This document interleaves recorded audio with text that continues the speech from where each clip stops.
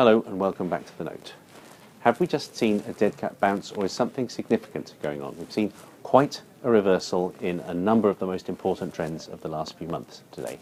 Let's start off with oil, still by far the most important. Brent crude has had another great day. At one point it was up more than 30% for its low from the year. It was actually up for the year as a whole for a while. Plainly an impressive gain, and it's not restricted merely to oil. Copper had its strongest gain in 18 months today.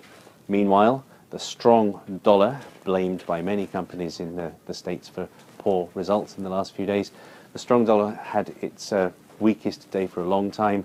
On a trade-weighted basis, it had its worst day, in fact, in some 15 months.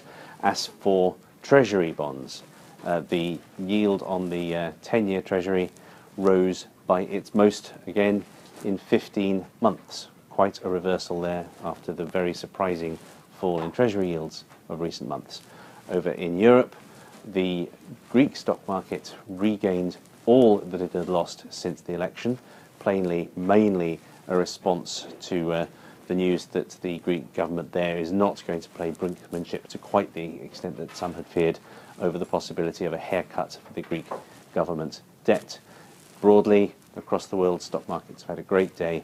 The S&P 500 has almost erased its losses for the year here in the US. Now, how can we explain this? There's no obvious external catalyst for it.